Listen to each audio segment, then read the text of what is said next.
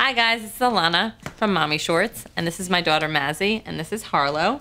Usually I blog about being a mom, but this is a little moment from my everyday life. Before my daughter Mazzy started preschool, they gave us this back to school project to do, which was to create this About Me book. And I'm sitting there looking at this blank book, and I'm like, how are we gonna do this? Like, are we supposed to cut stuff out of magazines? Like, are we supposed to draw pictures?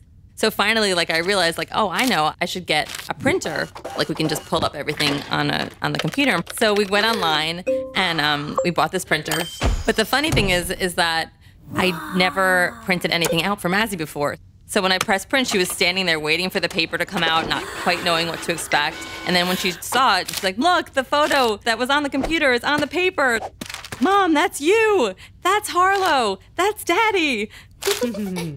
So that became our activity. We would look for pictures of, flowers and dinosaurs and fairies and hot dogs.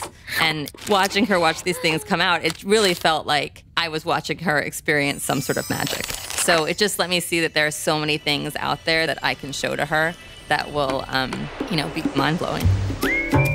That's my everyday moment. What's yours? Tell us about your favorite family activity in the comments.